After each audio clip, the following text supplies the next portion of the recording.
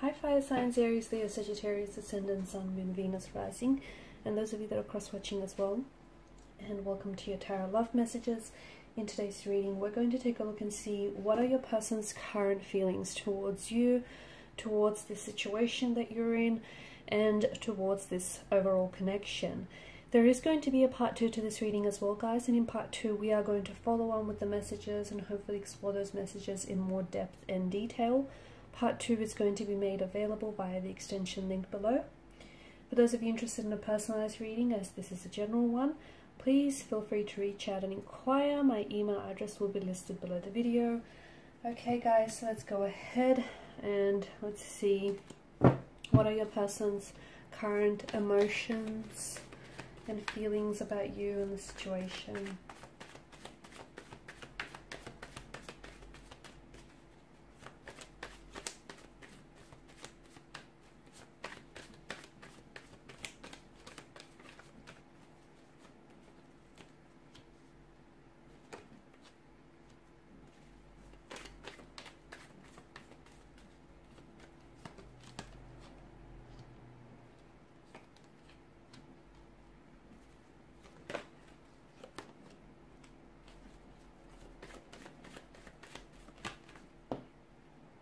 Okay, the High Priestess, but she's kind of come out in reverse.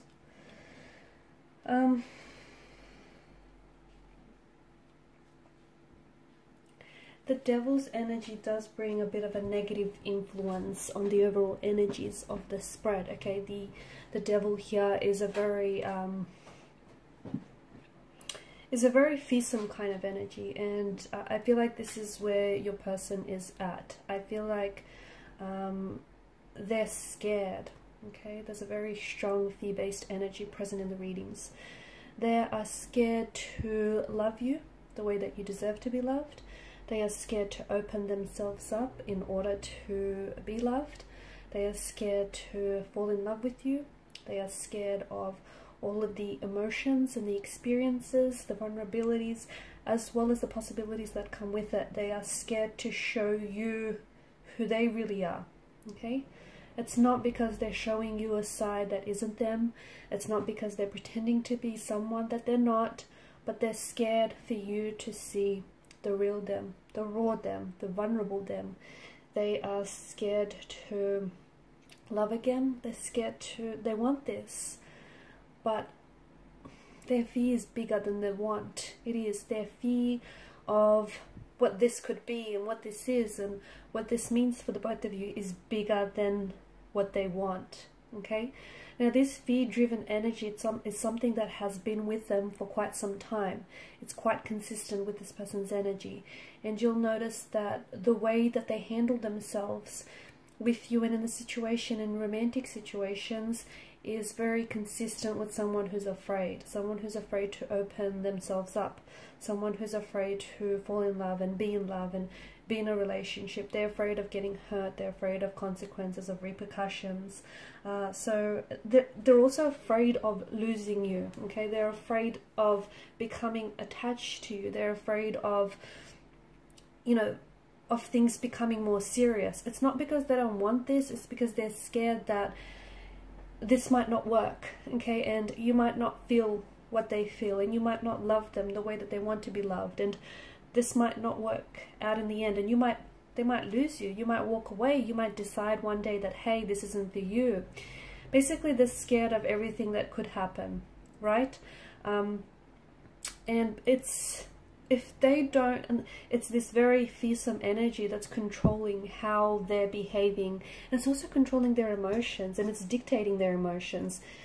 Because you'd notice that sometimes they might be very inconsistent with what they say or do, or you'll notice how sometimes it's almost like they'll want to open themselves up and talk to you about how they feel, but something holds them back, right? Or you could just feel it in the energies, like they're holding back. They want this, okay? But to me, it feels like they're not, they might not be ready for this. They might not be ready for all of this as well. Seven of Swords is a deceptive energy, but I don't think your person is lying to you. I don't think they're not being truthful about who they are or how they feel for you. I think it's more inner deception than anything else, because the High Priestess in reverse points upwards to the Seven of Swords. So inner deception means that they're not confronting, okay, where this fear is coming from. It's driven by, it could be driven, it's subconscious, okay, you got the Eight of Cups here.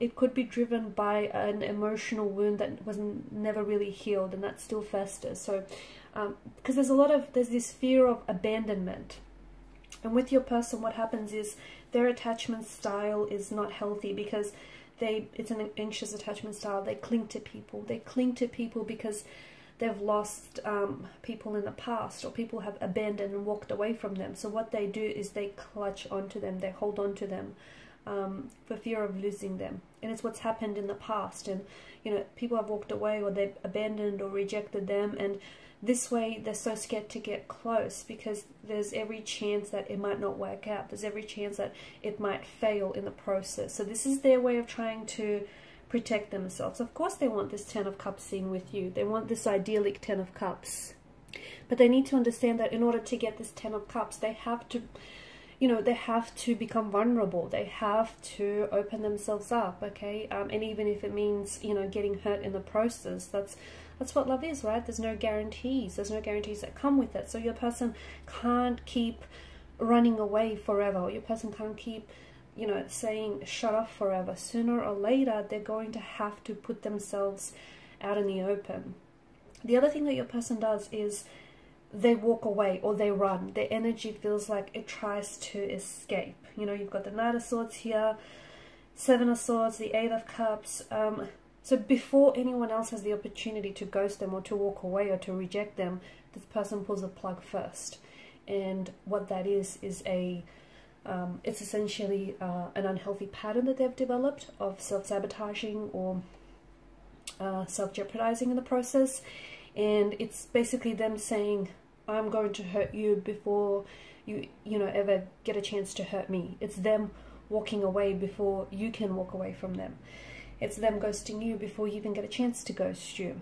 And again, it's not like you have the intention to do that to them, but they've been so jaded in the past, and they've been so hurt in the past, that they can't stand to, you know, feel abandoned or rejected all over again.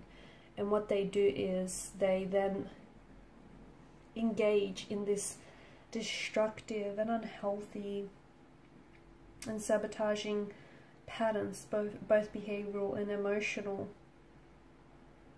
Okay, and that's what they do, they run. You'll notice this person that you're in, every time you try to bring up conversation about feelings, emotions, or where this connection is going, they often act distracted, or they often act uncomfortable, or they'll often try to change the topic of conversation, or they'll simply turn around and say, like, they don't want to talk about this now, because it's their way of avoiding. There's a lot of avoidance in the energy. This person runs, this person avoids, because they can't deal with it. They can't deal with it emotionally. They can't deal with this, whatever this is for them, front, like, head on. Okay, so what they do is, like, even these abandonment issues that are coming up in the energies, for instance, they may have been they may have felt this abandonment in their emotional environment, in their upbringing. It could stem as early back as their childhood days, their young adolescence days. It could have happened in previous relationships, romantic, business, friendships. It might have echoed throughout all different types of relationships in the past. And because this is how it's always been, this is what they always know, and they just sort of, they come into a relationship with these preconceived notions that it's not going to work out, or the person is going to abandon them or reject them. So they already gear themselves up to run, right? But they do want with you. They do feel a connection with you, okay? And of course they have, with your person's current feelings, there's this really strong attraction. There's this really strong chemistry, okay? It's a sexual energy, it's an allure, it's a connection, it's so intense. The problem with it being so intense, and I don't see it being expressed in a healthy way by this person. And ultimately, when feelings are this intense, when they don't get expressed in a healthy way, in a healthy outlet, they can become very destructive, right? So with your person, they have a lot of love to give, but in the past they may have, you know, aimed that love towards the wrong person, or they've never really channeled it outwards. So, you know, they've always they've had this pattern, they've had this habit of going for the wrong partners who would hurt them, who would betray them, who would end up leaving them, or they'd engage into relationships that they know won't work out. And maybe this is what's happening with you too, you know. Maybe they feel like, yes, the both of you share a very strong connection and it's very intense, but on some level, maybe you and they already know that it's not going to work out. And that's the very reason they feel so drawn to you, they feel so connected, because there's something here that feels a little bit unhealthy. There's something here that feels a little bit toxic, whether it's about the individual energy or about the energies of the connection. So it's like there's this conflict, even though they know either something that they're doing is toxic to the relationship and it's hurting the relationship, or they may feel like the both of you are, you know, you're not exactly a healthy match for each other. But that's why they're drawn to you, because in the past, you know, they've seeked out people that, or relationships that were doomed from the start. Okay, and this is what they do, okay, because that would mean then that they get a chance to walk away. And, you know, it's they'll explain it away by, you know, the relationship not working, or the relationship was doomed from the start, when this is what when this is initially what they seek out from the very beginning. So it's their way of avoiding a relationship, their way of avoiding emotional intimacy, if that makes sense. I know it can be very complicated to understand, but I do feel like with your person's energy, they refuse to confront their own insecurities or their own anxieties, or, you know, they're refusing to confront this negative influence that their energy seems to be under. And I just think, you know, a lot of what they say or do is ultimately dictated by their fear, okay? It's driven by their fear, but I also feel like it's not all intentional, because some of that does feel like it's really, it's coming from a place that is buried, like subconscious, and it's buried into their subconscious. Like, for instance, even this fear of abandonment and rejection, because it's something that they've never really dealt with. They've kind of pushed it away or buried it inside of them, but now it's manifesting itself, and it has manifested itself as patterns, destructive or, you know, sabotaging patterns over the relationship. And it's just something that they've become so accustomed to that they don't even, you know, realize what it is that they're doing, or, you know, the type of partners or relationships that they're seeking. So a lot of it is not even intentional, truth be told.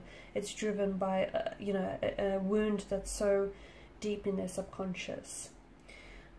But their current feelings for you, I think, you know, they want to love you, and there is every chance that they do, but they're scared for this to go any further. And I think your person is going to, or has been, or is going to pull away because of this fear.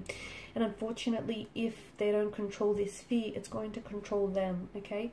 So in part 2 of the reading, we're going to explore what exactly is the outcome. Where will this connection go? You know, if this person is pulled away, will they come back, or will they come back after they distance themselves? So follow me to part 2 of the reading via the extension link below. Thanks guys for watching and listening. Please show your support by liking, sharing and subscribing to the channel. Bye.